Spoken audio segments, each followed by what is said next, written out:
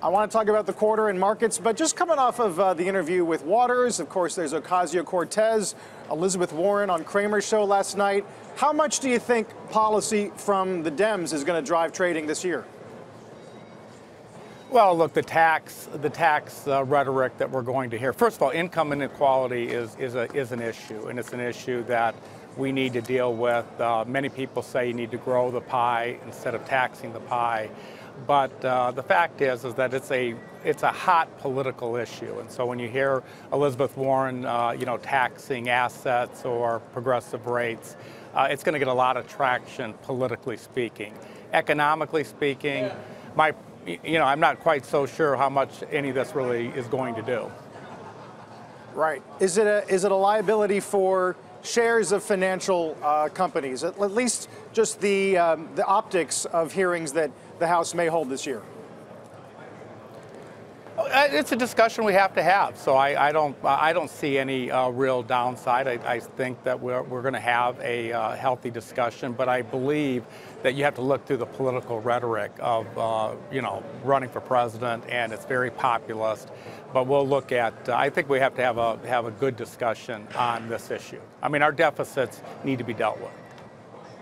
Ron, I want to go back to the point you just made about from an economic standpoint, you're not so sure how much these, tax proposals would actually do if they were enacted.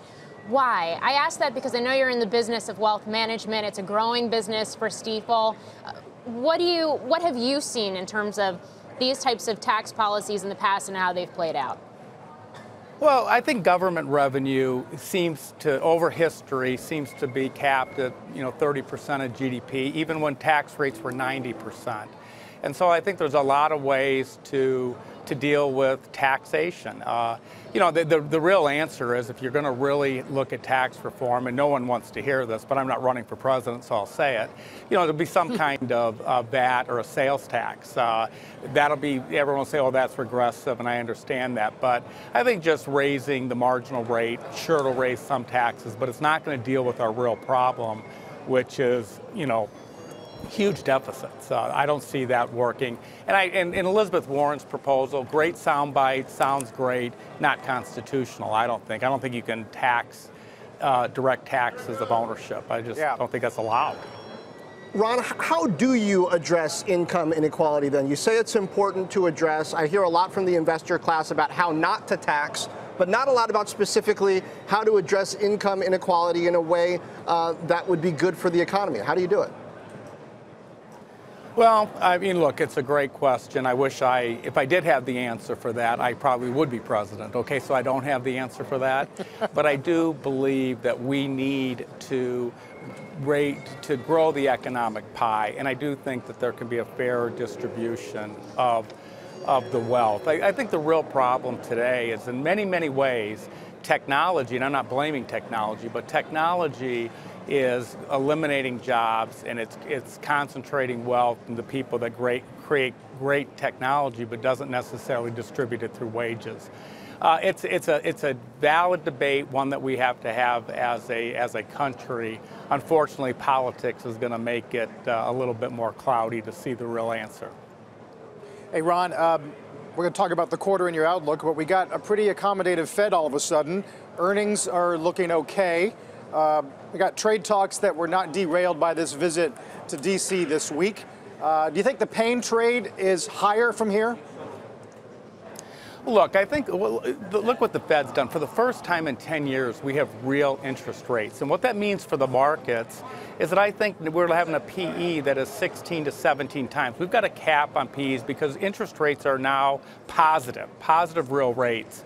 So if you think earnings are going to be, what's the consensus? $168. That says 2,700 to 2,850. What we need to drive by that is global synchronized growth, and I think trade is an important consideration. We got to get these trade accords so that the rest of the world can catch up with the United States. And I think that is one of the things that's holding the Fed back. I don't think the Fed can be raising rates into an environment where the rest of the world is not.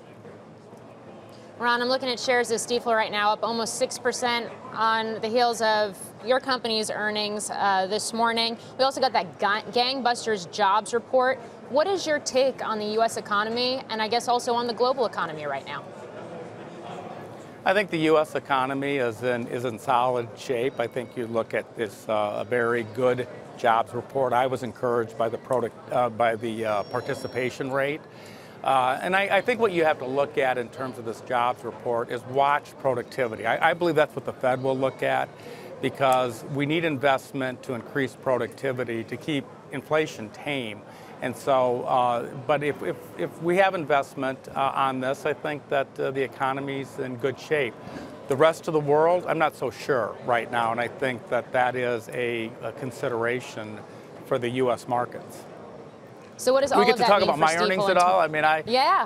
So what does it mean for Stifel in 2019? Well, it's going to, look, we just had our 23rd straight year of record revenue. I'll bet you Carl wasn't even out of high school when we started this. So it's 23 years, and I'm pleased with our record results. And as I look forward, I don't see a recession in 2019. I see the Fed tapping down. I don't really see rate increase. So let's get through all this government shutdown stuff, and let's get going on building and continuing to build. And I think we'll have a good market. Remember, January, by the way, we had the best January since '87, but that followed the worst December since the '30s. So I kind of think those balanced each other out.